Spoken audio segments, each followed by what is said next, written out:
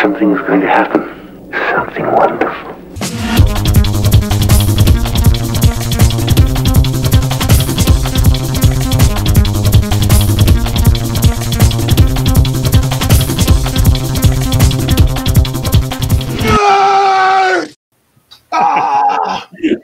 It never gets old, does it, eh? So there you go. Look at that. Ange, once again, is the first one in. Hi, all. G'day, Ange. How you going? 2 people have joined us already, so it's good to see you. Hello, everybody, on this beautiful Wednesday night. For the first time, the weather is actually nice outside. The sun's just gone down, and we're actually encouraging everybody to say, stuff the outdoors, join us indoors for a bit of hardcore, nerdy action. And, in fact, some people are so tragic. We've got 8 people watching us already, and I haven't even stopped Googling on yet, so there you go. Anyway, I've got to introduce my co-hosts and lads, MPS and Jeffro. How are we tonight, guys? We're most excellent, as always. Bodacious, if you will. All right. Now, we're going to move on to the first of our conversations, and we've got some interesting stuff coming up a bit later on, too, in regards to changes to our format. Oh, my God, how good is that? So without further ado, this is something that's been playing on MPS's mind for a little while, and we know how MPS likes his presentations. So without mucking around, let's get into it. MPS, over to you. I'm not going to go too crazy with this presentation because it's more of a discussion at this point in time. So it came up to me the other week through, and I'll explain as we go along, is Disney too powerful? And we'll find out shortly. So we can always go, by the power of Disney! I think it's been pretty obvious that Disney bought a lot of stuff over the years, and we'll get to that shortly. Now, is Disney good or is it bad? So it all started, oh, hang on, we'll go to this because I just had to put this in. Is the mouse too powerful? And we all know Disney is called the mouse, basically, and we discussed that a lot with Star Wars. We reference the mouse a lot, so we'll see how we reference it again tonight. And just because it's that powerful, it even sucked us in. So there you go. There's some dudes and a dudette, and we were sucked in as well, and we had a ball. How's this? Yeah, right, just quickly. 5 adults in Disneyland by themselves, that with no kids. That was just weird. Anyway, moving on. So I was watching the Toys That Made Us the other week, the Power Rangers episode, and that was very interesting. I wasn't a big fan of the toys. I did watch the show when I was younger, and I've watched bits and pieces of it over the years. And it's a Japanese format made in American, regurgitated, and all sorts of stuff. But that's a whole other story and and presentation. But what I wanted to see, or what I wanted to say, was that in 2010, and this is what got me serious about this topic here, was Haim Saban, the creator of the series, regained ownership of the franchise after 7 years under the Walt Disney Company. Now, I didn't know this at the time, that Walt Disney and the Disney Company had bought Power Rangers for a period of time. And what gets really freaky is that in 2001, Haim Saban sells Power Rangers and the sale of Fox Family Worldwide, which he had a stake in, to Disney for $2.9 billion in cash, plus assumption of debt, whatever that means. If you're an accountant, you'll know what that means. I don't. And Saban's take on that was a $1.5 billion. His net worth at the time became $2 billion. This is 2001. And you think to yourself, well, that's interesting. And due to factors that most parents didn't like, the fact that Disney had taken over, it was too violent, all that sort of stuff, but nothing had actually changed in the show itself. Disney sells it back. Not just, it sells it back to Saban. Now, the interesting thing was Disney tried to sell this all over the place, and this is in the documentary, so it's fairly the knowledge is out there, sort of thing, but no one wanted to buy it. And so Saban buys it back for $43 million. How's that? So you imagine this, you go to somewhere and they give you, say, and I'm going to drop the numbers here, $2,900, and you go, that's awesome. And then they go, well, we want to sell this back to you. It's going to cost you $43. And you go, thank you very much. You don't even think about it, right? So, well, actually, some of that's actually happening these days a little bit because of the COVID crisis and everybody's out of work and there's a lot of money problems or whatever. People are actually selling off their collections to people who are buying them, and those people will then resell them off later on, like years later, and of course the original people will try and buy them back again. So yeah, it's a bizarre situation for sure. Yeah, well, look, Hasbro bought Power Rangers, again with several other Saban properties, for $522 million only 2 years ago. So it's gone again. So this guy's sitting here making a gazillion dollars almost, you know. And no, I haven't gone $2 billion just yet, because there's more numbers, and it was going to get old very quickly. So that sort of asked the question as to what had Disney bought and sold over the years. And as of 2020, Disney owns all of these. So it owns Fox Network, which includes Alien, Predator, Avatar, Die Hard, Planet of the Apes. It includes Lucasfilm, which includes Indiana Jones and Star Wars. Pixar, which is all the animated films, Disney live-action remakes, Disney Animation, Marvel Entertainment, which is the Marvel Cinematic Universe, X-Men, Deadpool, Fantastic Four, which is different to the Marvel Cinematic Universe, ESPN, ABC in the States, the History Channel, and FX, as well as Touchstone Pictures. Now, Touchstone Pictures, that's a slightly different deal. That's only a 35-movie deal with them, and that's a little bit complicated, so I'm not going to worry about that too much. However, this is what they bought, basically, and for how much. So 21st Century Fox, $71 billion last year. Okay, just think about that, $71 billion. Okay, that's a massive amount of money for an entire network and whatever it's associated with. Lucasfilm for $4.1 billion, as we all know, back in 2012. Pixar for $7.4 billion in 2006. And Marvel Entertainment, before it all sort of kicked off with the movies back in 2009, for $4 billion. And what does this all add up to? In 10 years, this is what they've spent. A total of $86.5 billion for just these 4 franchises alone. Okay, now that's a staggering number. We're not going to talk about how much they've made or anything like that, or anything in that sort of region. We're just talking about what they've bought and what they've owned. And a very quick summary as to what they've owned is this picture. Now, this picture is absolutely insane. Every color there is a section of their franchise, and I'll explain in a second what I mean by that. It is something that you need to actually, you can get on the Disney wiki page, I think it is, I got this from, so you can actually have a look at it, and it's fascinating. Now, I've pulled out 2 sections just quickly. The Walt Disney section, the Lucasfilm section, and if you have a look there, there's LucasArts, Lucas Online, Lucasfilm Animation, Lucasfilm Licensing, ILM, and Skywalker Sound. And that's all the Lucasfilm stuff that they bought. Okay? This will knock your socks off. This is Marvel. This is everything, and I mean everything. They've got Marvel Film Productions, Marvel Development, Marvel Proprietary Limited, where is it? Marvel Characters Inc., Concept Art, got everything. In amongst all these graphs, is there an image for the dude who got the job of putting all these images together? That's a full-time job in itself. I tell you what, this thing's phenomenal, right? And it's everything. So they own Marvel basically down to a T. And there's all the other stuff, so you can actually have a look at it later on. It's massive. Now, the 3 questions that sort of came up, and we'll get back to these in a minute, is what should Disney do with all these movie franchises? Well, we know what they're doing with some of them, good, bad, or indifferent. Should they create new content? Because quite frankly, some of their current content isn't doing so great.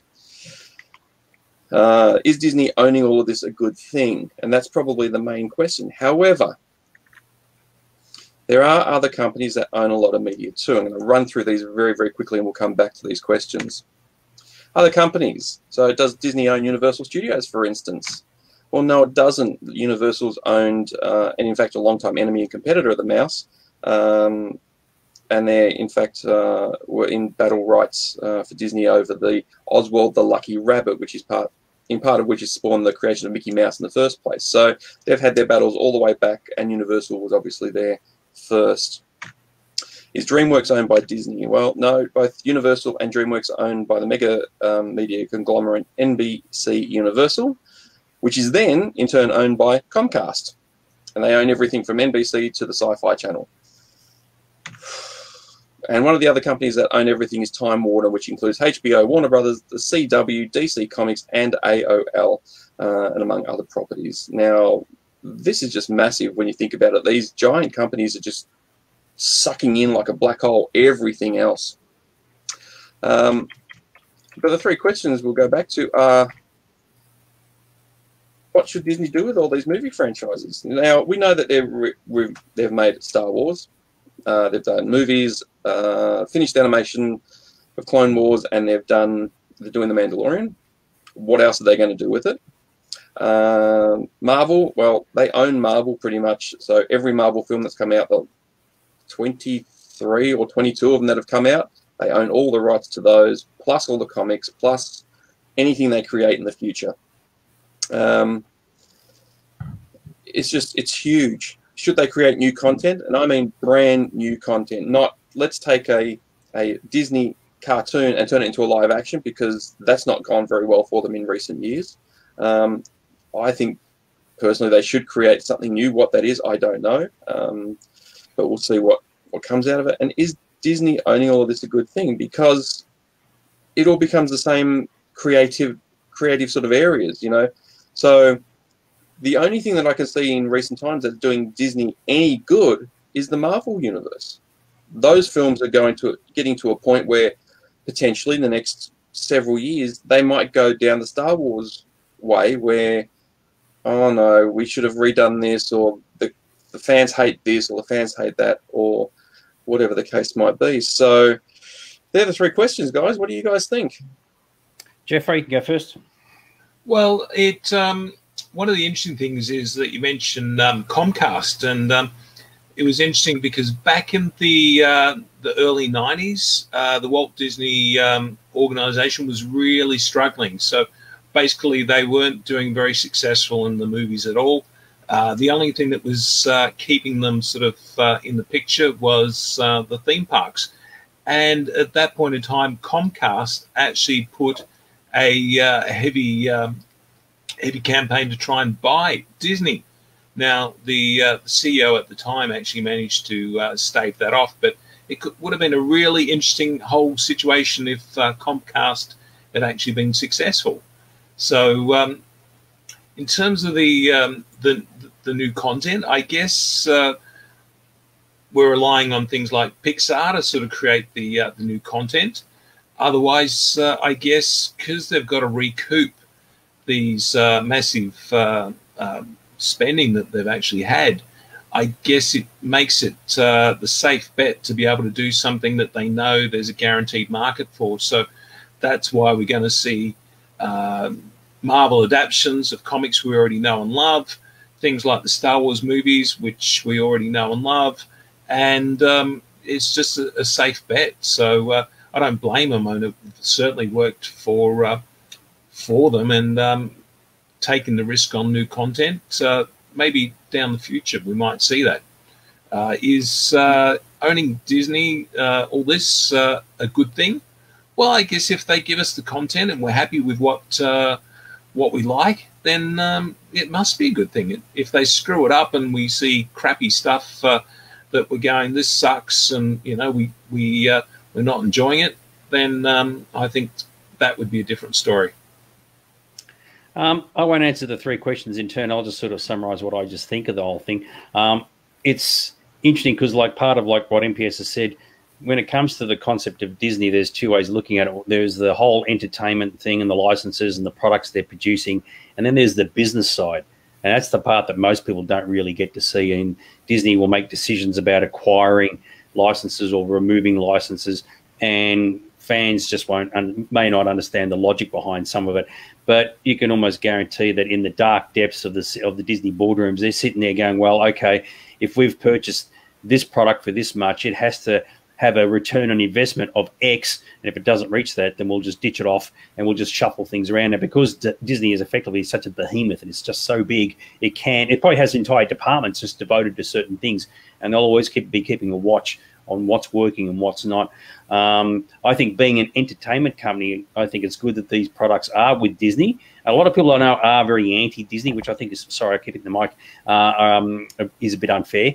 But I think that at least it's with a company where entertainment is part of their makeup, rather than just saying, oh no, we're in it for the dollars and nothing else. And that's where it wouldn't be so good. So I think if you take the Disney element right out of it, yeah, you can all say that it's all quite good, and it'll be very interesting to see how things transpire in the future. So, and just quickly, sorry, before I finish, I mean, a good example was the Star Wars franchise. I mean, they didn't put the Disney logo at the start of the Star Wars movies because they knew it might upset a few fans, and that was a good call on Disney's behalf. So they were clearly looking at it from the eyes of saying, well, the fans aren't used to it. They may not like it, so we just won't do it. So it's not like Disney are the big evil empire that some people think they are. I'm going to throw a little bit of trivia at you. In terms of the outreaching effects of the mouse, back in the late 90s, early 2000s, they actually did a lot of investment in startup companies. So, you know, they seed the companies, and if it works, it works. If it doesn't, it doesn't. And here's one for you. One of the things that they actually seeded was GoPro, the cameras. So it's not just always the media stuff, but there's a lot of other things like that. Another one that they invested in was a web browser called InfoSeek. So they had that for about 6 or 7 years before they sold that off. So it's not just always the media thing. And the other thing I wanted to mention is in terms of big investments, the big one, the first big one for them was 1985, I think it was, and they invested $19 billion in buying ABC, the network. So they've really done well with that in terms of setting it up not only as the movie empire that they had, but also establishing a television empire, which started off with that. And of course, later on, they invested in ESPN and all the other sort of Fox-associated cable shows. All right, before we go any further, there's a few comments I'm just going to post up here. So William had mentioned about the Disney parks are mostly shut down, and I guess, well, that's happening everywhere at the moment, and Susie is right that clearly this year everybody's taken a financial hit. So, but in time, things will sort of come back online again in the next 5 or 6, 10 years, whatever. All this, the dust will have blown over and the will continue on. So, so everybody's taken a bit of a hit on that one. I've got an interesting comment. They had the same problem in 2001 with the World Trade Center. The parks were actually closed down, and people weren't going, and they had a huge financial loss. So the parks are that important. So yeah, I just wanted to emphasize that. Yeah. Okay. This is probably another sort of discussion for another day. The Star Wars movie mess. Well, it depends on on your perspective. From certain fans, they say that the movies are a mess, but from a return on investment, they've probably been quite successful, and they're constantly changing things around. So, but that's definitely a discussion for another day. And where are we? Kelvin, actually, they do show adult content. They just put under the Touchstone Pictures name. They don't put it under the Disney name, and that's how they get around that particular problem. So if they want to show movies to adults. Sorry, what? And they also have Hollywood Pictures, and they were releasing a lot of sort of more mature movies through that. And for a while back in the 2000s, they had Miramax, and they were releasing a lot of stuff through there. Yep, cool. And I'm just reading one other comment. Do you remember Kathleen Kennedy and Aaron? Yeah, okay. All right. We're staying away from any like gender-related concerns and all that sort of stuff. And yeah, okay. MPS, back to you, man. So yeah, look, I don't know if it's a good thing or bad thing. I think creatively maybe it could be a bad thing if they get stale and start doing the same thing again, and everything becomes the same, you know. So, however, you know, Marvel are doing pretty good because I think they're leaving the people who worked for Marvel in that area. You know, they're doing the same with the Star Wars stuff. Kathleen Kennedy's in there, and Dave Filoni and all that sort of thing. So they're still sort of in there, but what the content is completely different. And you're right, they're not just doing the movie franchises. That mouse picture I showed you has a whole heap of other things. You know, if you go to their Wikipedia page, the list of assets owned by the Walt Disney Company is massive. They own a stack of stuff. But any good large company will do that. You know, I've worked for several companies that are very large that have different sections, and you know, if they lose on one side, they make more on another side, they sort of even that whole thing out. And I think that's what they'll do eventually with this in terms of money. Now, because we're not really talking about the money at this point in time, it's just all these questions about the content and what they own and all that sort of stuff. Would they get to a point, do you reckon, where they're just going to go, we just have too much, we can't cope? You know, we have 10 film film companies, we have 30 shows, and what if one of those pieces sort of crack in the in that machine? You know, if the cog breaks or something, what would they do? Well, you can look at it from the point of view of many large businesses where they're sort of broken up into different areas and different departments look after different things. And if one is failing, it'll usually be the slack would be picked up by somebody else before they make a decision as to saying, well, what's the long-term viability of this particular product? So it's not like there'll be like a massive panic going on and say, oh, suddenly this range of movies or TV shows is sort of dying in the arse when all the others are really picking up and doing very, very well. So it'll always be shuffling of the deck chairs no matter what. And that's just the nature of how corporations and business works. It's a little bit cold and it's a little bit nasty, but that's how these things work. Without this business side, and people have to remember this, none of these franchises would exist. And certainly they wouldn't exist as the way we know them now. So to a large degree, you kind of got to let the corporate stuff, the corporate world do what it needs to do.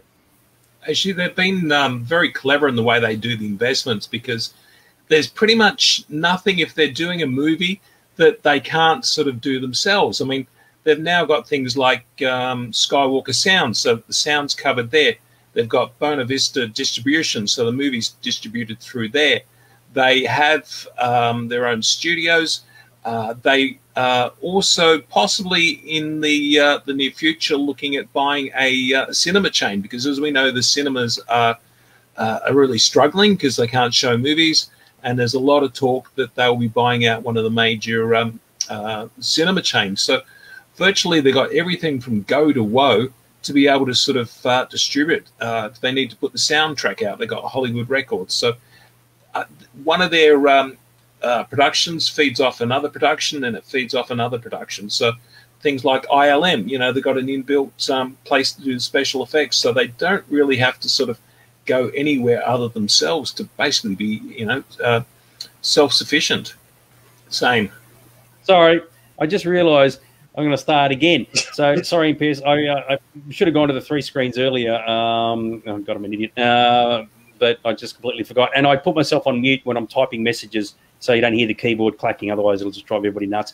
But yeah, I think a lot of people just sort of see the big power coming in, and then there's all these like threats from every angle. And I think people need to just sort of chill out a bit and let these things happen. And you're right, they're not going to get these things correct all the time. They will, you know, launch a film franchise and it will suck, but they'll launch another one and it'll be magnificent. So, you know, it's checks and balances. Not every company gets it right all the time. And there are plenty of examples of big businesses that make a decision and it ends up tanking. They just like get over it and move on. So there you go.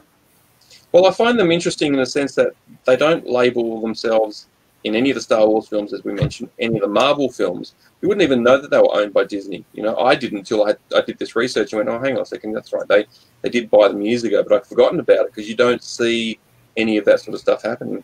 I think it's AMC in the States they might be buying those theaters. I think it's called AMC.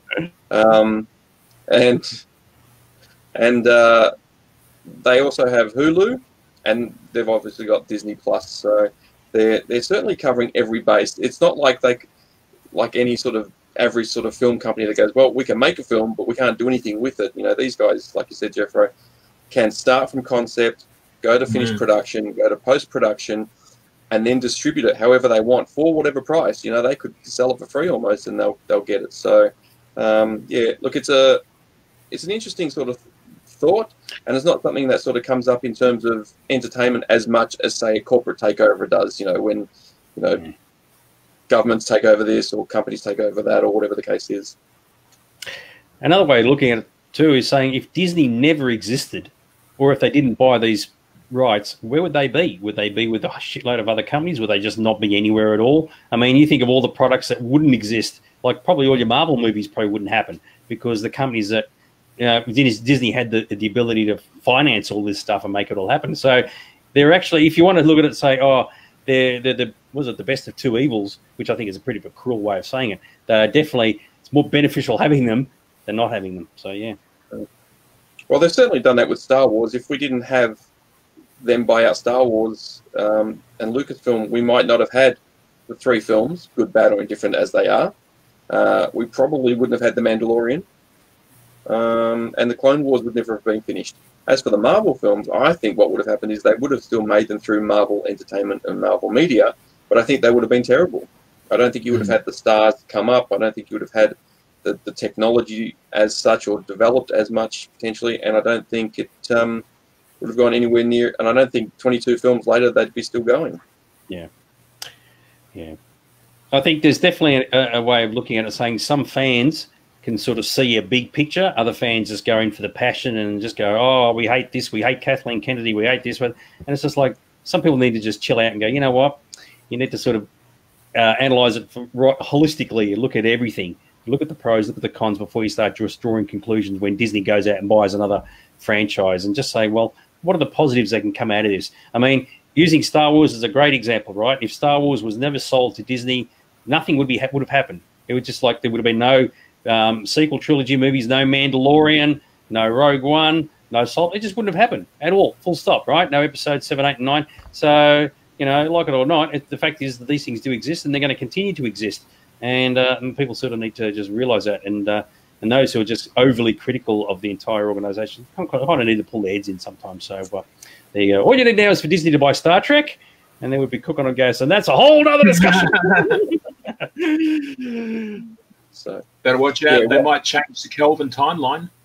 Yeah, that's why I brought that up, right? That is, I'm just going to dangle that carrot. You know, it's just going to dangle right in front of the camera there. Yeah, absolutely fantastic. So, line and sinker. Yeah, exactly right. Anyway, dude, all good. That's it. I'm done. That was just a short discussion. Very good. So, yeah, I absolutely like that. Thomas, Rogue One was way overrated. I guess it depends on your perspective. At the time, it was actually very, very popular with a lot of the fan base, possibly because it came out after Force Awakens, which a lot of people weren't exactly au fait with, but each of their own. So, oh my goodness, Mrs. Okay, here we go. Oh, here we go. Disney buying Doctor Who. Oh, how good would that be? Hey, so when you got the woo woo, you got the TARDIS thing and the swirly shit, you got the little mouse head coming through, Mickey Mouse. That'd be kind of groovy, eh? So very good. Yes, good stuff. Hang on, do they leave group Marvel to manage? Yeah. So to answer your question, ads Disney would own the property, but that they would be handed off to the individual areas to actually make the product. So Marvel would make their own movies, just like Lucasfilm make the movies. Disney own the entire thing and reap all the financial rewards, but they don't physically make the products. They then pass them off on to the people who do, which is kind of groovy. All right. Look to who alone. Oh my goodness, the best of Star Wars. Love Rogue One. Oh, here we go. I'm opening a can of worms here. Look at this. Oh, because the Star Wars fans have just dug out. Look at this. Oh, I was right about it. All right, so we're going to move on. Otherwise, we'll just be watching all these comments about Rogue One and Solo and all this other stuff for the next couple of months. Now, I reckon that would be kind of cool. So there you go. All right, we are going to buzz off. We had a bit of fun with this one tonight, and it's all been very good and very exciting. So, yes, join us next week for the big Star Wars show with Aaron. It's worth watching, primarily for him, not for necessarily in person and myself. We're just a bunch of dudes, but we'll get a real expert on board who knows his Star Wars stuff, which is very, very cool. And we'll also be promoting because I don't think we're actually not on until yes, we will be back for one more episode before the end of the month, so we'll promote our Halloween thing once again. Very good. All right, so, yes, Dusk to Dawn. Yeah, I remember that one. That was actually Quentin Tarantino was in that movie too, which is kind of cool. Yeah. So, all right, we're going to buzz off. We're going to leave you to it. And as always, make sure you stay nerdy. Okay. All right.